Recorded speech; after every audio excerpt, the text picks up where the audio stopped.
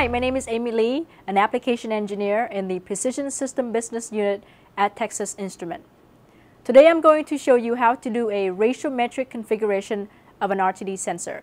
So the challenge here is what is a ratiometric configuration and how you can use it to increase the performance of your sensor signal path. So let's take a look. So an RTD sensor stands for resistance temperature detector, and this resistance changes linearly as temperature increases. So typically a part number for an RTD is PT100 or PT500. The last number of the part number represents the resistance at 0 degrees Celsius. So in this case, at 0 degrees Celsius, this RTD will have 100 ohm, and this resistance will increase as temperature increases. In this case, we have a 3-wire configuration, wire 1, wire 2, and wire 3. Now, the RTD will have a bias current. In this case, it will be IB1 and IB2, converting this resistance to a voltage. The voltage of the RTD will be connected to some sort of amplifier and or a digitizer, such as an ADC. In this example, we will use the LMP90100. It's a 24-bit sigma delta ADC with an amplifier, programmable amplifier with a gain of 1 to 128. And the RTD will be connected in a ratiometric configuration where the bias current will also be sourcing this external resistor for your reference, and this reference RF will be sourcing the VREF for your ADC. So let's see how this ratiometric configuration can also reduce your sensor signal path. Let's take a look at the equations on the right-hand side. Let's first write the equation for VREF. VREF is just IB1 plus IB2 times RF. So let's take a look at the diagram to see how that works. Here's RF, here's VREF, setting the voltage reference for your ADC.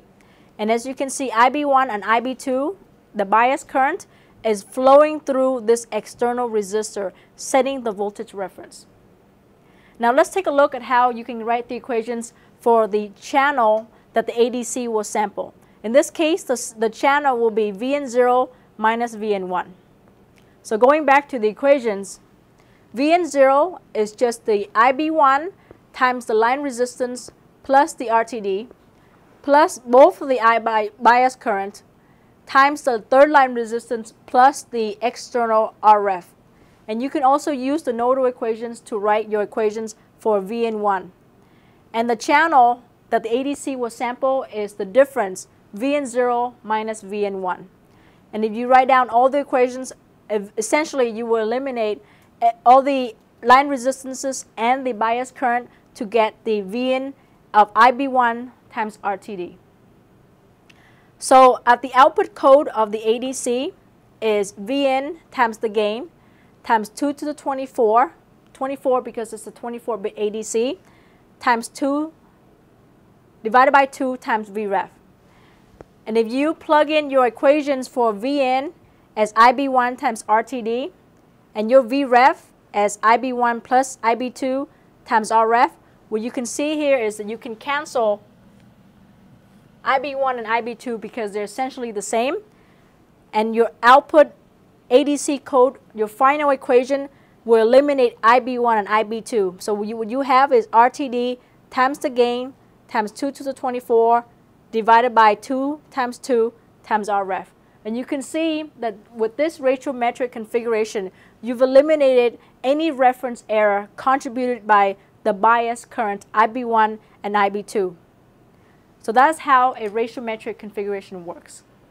So in summary, in this video, I've shown you how to do a ratiometric configuration for an RTD sensor. With a ratiometric configuration, you will eliminate the bias current error of your ADC, therefore increasing the performance of your sensor signal path and of the ADC itself. If you have any further questions regarding what we talked about here today, particularly the LMP90100, go to the following web addresses. Thank you for watching.